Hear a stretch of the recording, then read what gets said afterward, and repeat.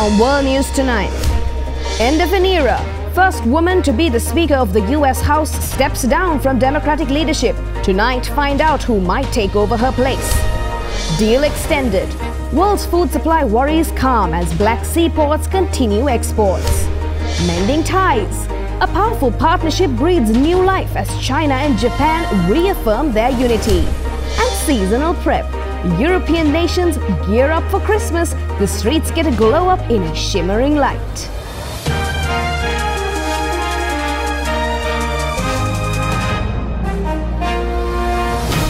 This is Derana World News Tonight. Reporting from Colombo, here is Anuradhi Vikramasinghe.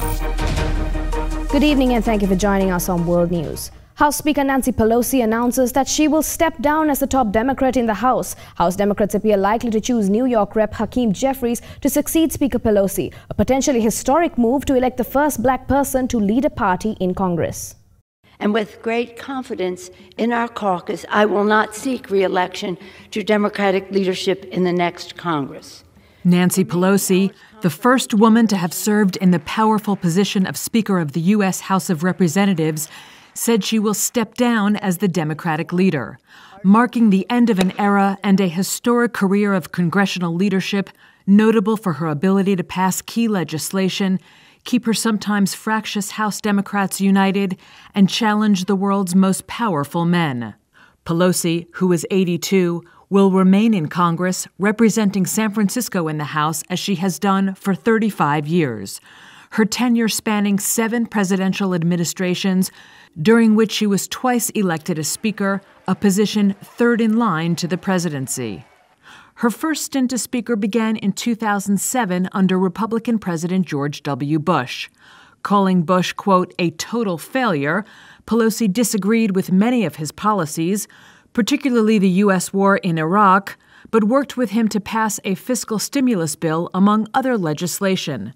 She remained Speaker until 2011, 2 years into Democrat Barack Obama's first term, helping to pass what is considered his signature legislative achievement, the Affordable Care Act. Today, we have the opportunity to complete the great unfinished business of our society and pass health insurance reform for all Americans that is a right and not a privilege. Pelosi regained the Speaker role in 2019 after Democrats took back control of the House during the presidency of Republican Donald Trump. Those tumultuous years were capped by Pelosi presiding over a House that twice impeached Trump, although the Senate voted to acquit him both times. President Trump is clearly ethically unfit and intellectually unprepared to be the President of the United States. That doesn't seem to matter to the Republicans in the United States Senate. Trump, joined by many Republicans, repeatedly vilified her, but she remained fiercely undaunted and even publicly tore up a copy of his final State of the Union address, later telling Democratic lawmakers she did so because she, quote, couldn't find a page that didn't have a lie on it. When Trump supporters stormed the Capitol on January 6, 2021, some of them roared, "We want Nancy," and looted her office. Oh my gosh, they're just breaking windows, they're doing all, they said somebody was shot. It was just horrendous. In late October of 2022, a man broke into her San Francisco home, echoing the "Where's Nancy" chant, hoping to take her hostage and break her kneecaps because he believed she was, quote, the leader of the pack of lies told by the Democratic Party. Pelosi was in Washington at the time. The intruder attacked her 82-year-old husband, Paul, with a hammer, according to police. Paul Pelosi required surgery for a fractured skull. The incident left the Pelosi family, in her words, quote, heartbroken and traumatized. It's going to be a long haul, but he will be well. And it's just so tragic how it happened. Pelosi's decision to step aside follows her party's loss of control of the House to Republicans in the midterm election. But in her final years as Speaker, and at one of the most divisive moments in American history, she marshaled the Democrats to pass much of President Joe Biden's legislative agenda, including a $430 billion climate change and drug pricing bill, a $1 trillion infrastructure bill, and a $1.9 trillion COVID-19 relief bill. She also made her mark in foreign policy, most notably when she enraged China by becoming the highest-ranking U.S. official in 25 years to visit Taiwan, saying she was honoring America's commitment to the self-ruled island's, quote, vibrant democracy. And when announcing her future plans to the House, Pelosi spoke often of democracy and the recent midterm election, winning cheers from her colleagues. Last week, the American people spoke, and their voices were raised in defense of liberty, of the rule of law, and of democracy itself. And in doing so, gave proof through the night that our flag was still there.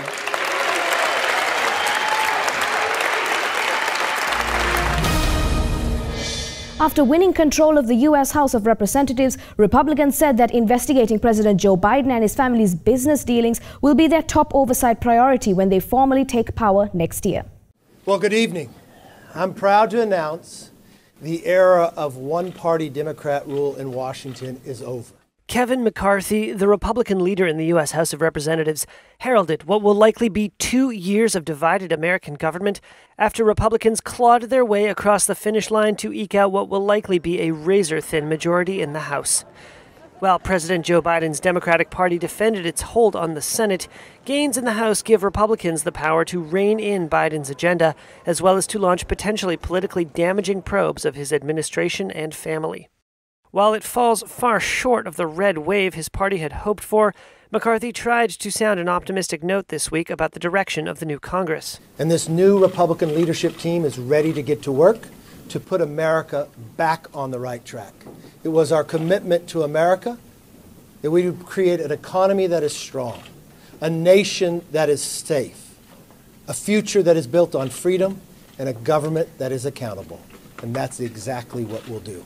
Republicans will hold power over the purse strings of government and wield the gavels in powerful committees. Already they are planning to probe the Biden administration's policies and scrutinize spending. Representative Michael McCall, the Texas Republican in line to lead the House Foreign Affairs Committee, said he'd keep a close eye on the flow of weapons and aid to Ukraine.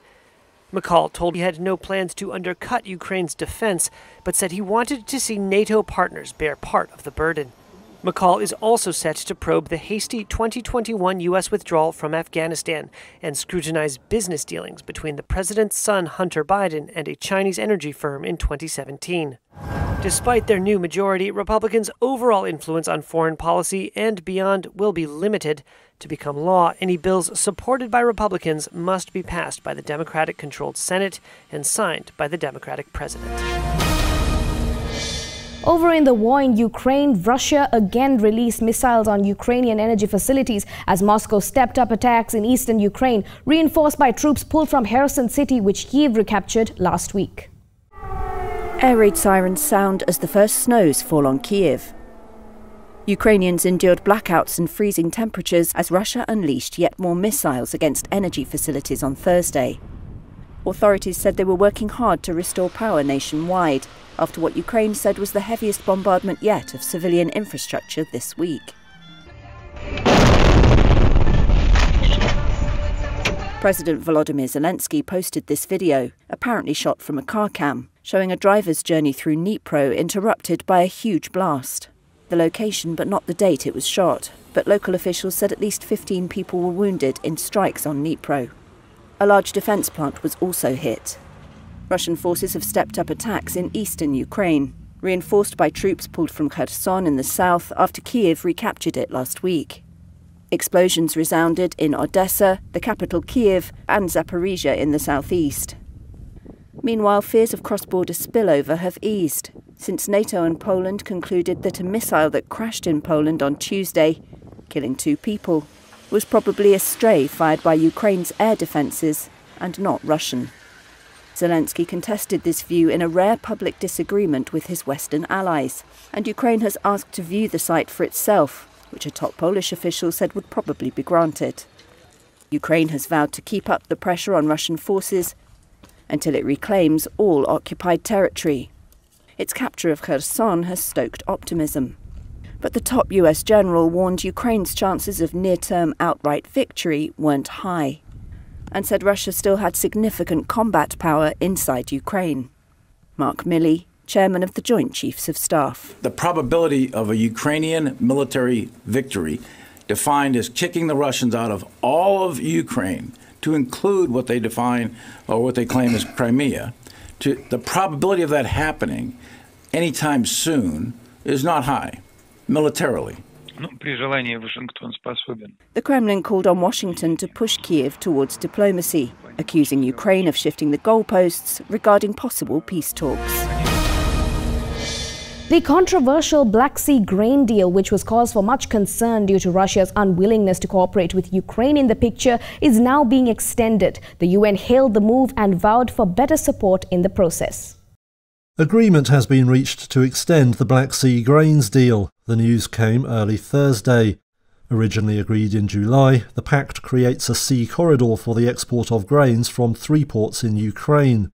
It's allowed some 11.1 million tonnes of grain to be shipped, alleviating global food shortages. Kyiv says it will now run for another 120 days. UN Secretary-General Antonio Guterres hailed the move to extend the agreement. He said the UN was also committed to removing obstacles to Russian exports of grains and fertilizers. That's a part of the deal that Moscow sees as critical. Such exports aren't officially affected by Western sanctions, but Russia complains they have been made difficult in practice. Negotiations continue over the country's exports of ammonia, a key ingredient in fertilizers. A UN official said solving the fertilizer crunch should be next on the to-do list. Grain prices fell following news of the extension. Wheat futures dropped over 2.5%, with corn also down. Let's go in for a short commercial break. More world news after this.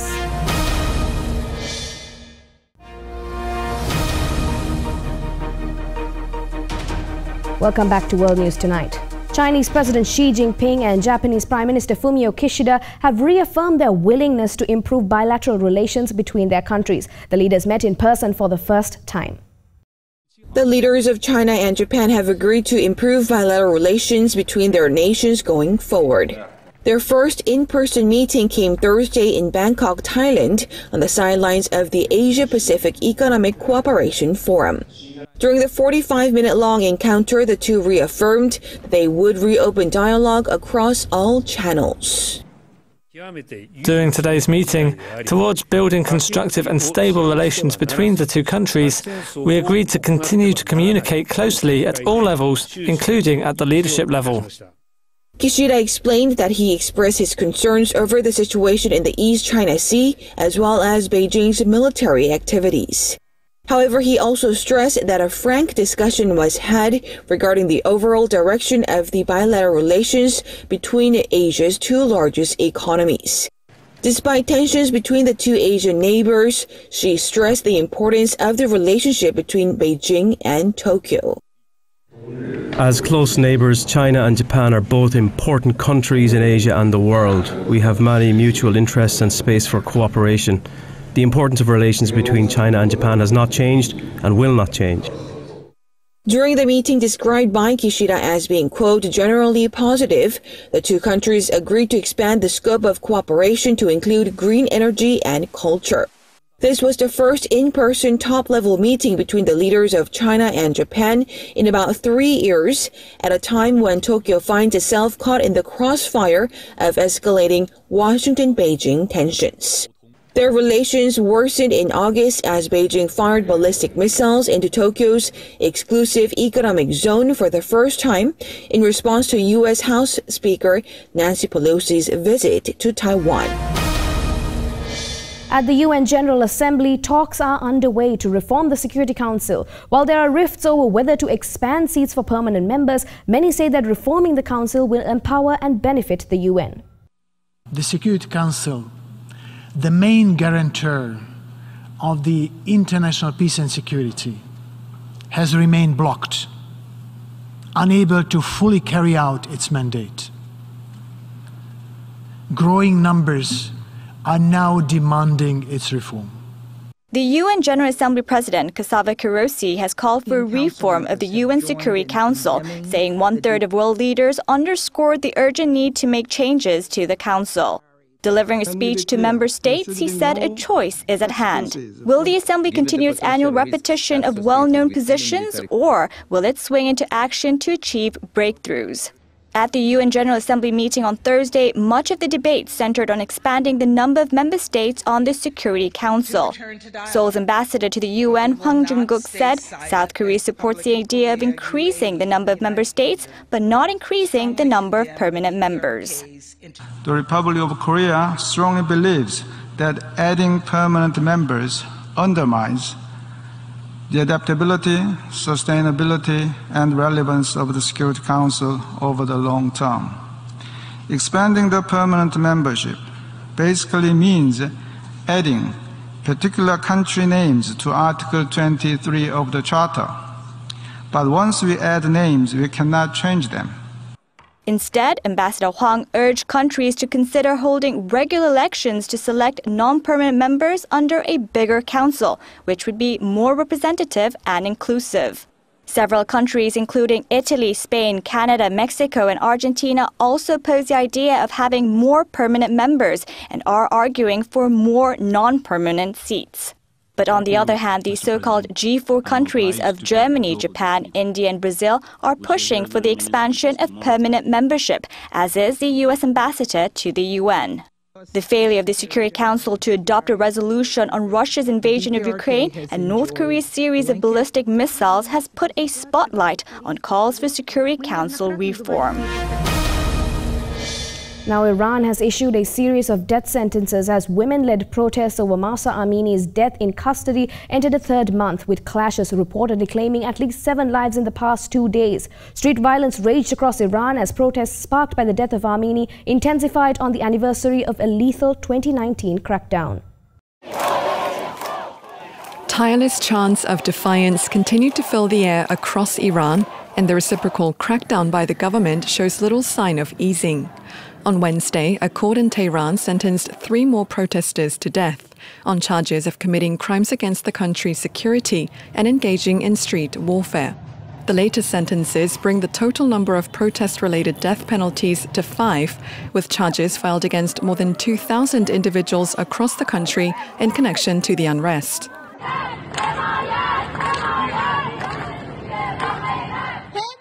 The outrage was triggered by the death of 22-year-old Mahsa Amini in police custody after she was arrested for allegedly breaching Iran's strict dress code for women. The demonstrations have snowballed into a broader nationwide movement against Iran's clerical rulers that have retained power since the 1979 Islamic Revolution. As protests enter the 3rd month this Wednesday, human rights groups have estimated the death toll by security forces to be more than 300 people, including women and children, with thousands arrested, which Iranian authorities deny. Hundreds of Twitter employees are estimated to be leaving the beleaguered social media company following an ultimatum from new owner Elon Musk that staffers sign up for long hours at high intensity or leave. Twitter has closed its offices and cut staff access until Monday. It comes as hundreds of employees are leaving the company after the new CEO, Elon Musk, gave them an ultimatum: work hardcore or get fired. Some took to the social media app to announce their departure, posting the accompanying hashtag #LoveWhereYouWorked, past tense. According to one source, security officers had begun kicking employees out of the office on Thursday evening. Just a day earlier, Musk emailed Twitter employees asking them to commit to, quote, working long hours at high intensity. The email asked staff to click yes if they wanted to stick around. Those that didn't respond would be considered to have quit and given a severance package. A poll on the workplace app Blind found that more than 40% of 180 poll participants had chosen to leave. A quarter said they were staying reluctantly, and just 7% said they clicked yes to stay, I'm hardcore. Blind verifies employees through their work email addresses and allows them to share information anonymously. Musk has already cut around half of Twitter's 7,500 workforce, including top management. The departures include many engineers responsible for fixing bugs and preventing service outages, raising questions about the stability of the platform. The social media company, which has lost many of its communication team members, did not respond to a request for comment.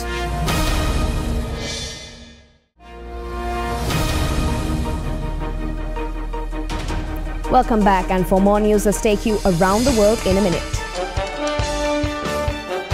China has expanded the world's first inhalable COVID-19 vaccine nationwide. The vaccine is targeted at people over 18 who have completed their primary immunization over 6 months ago.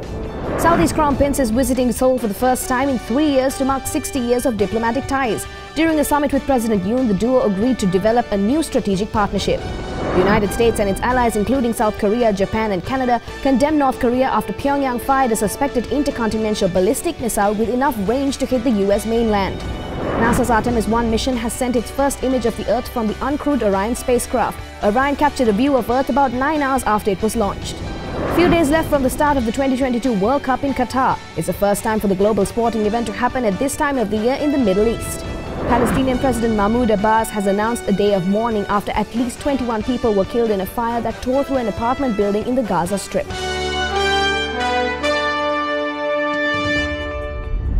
And that is all from us here at World News Tonight. Join us again on Monday as we keep you up to date with the latest from around the world. In case you missed any of the stories tonight, you can watch the whole program on our YouTube channel, youtube.com/OtherThanEnglish.